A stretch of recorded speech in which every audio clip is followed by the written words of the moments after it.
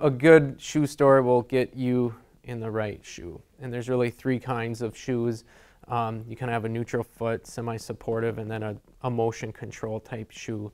So depending on the person's shape of their foot, you know, a good shoe store will get you kind of on the right product.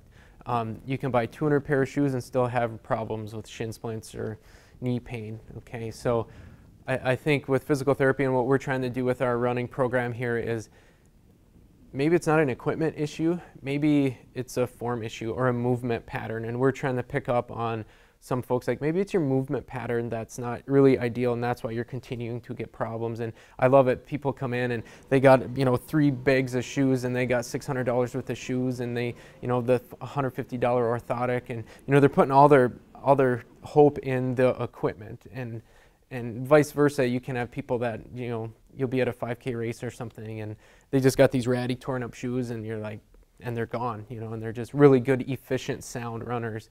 You know, if you're a hard heel striker, meaning as you're running, your heel hits the ground first, that shoe is made roughly, give or take, about 300 miles, okay? So you watch your mileage, you know, you don't want to get your shoe to break down too much. From a physical therapy standpoint, we're trying to get people to be more of a midfoot striker, again, to fix the movement pattern, you know, and if it was as simple as just changing your footwear, guys like me might not have a job with looking at running form and some of the coaching kind of principles that we've tried to help people through the years.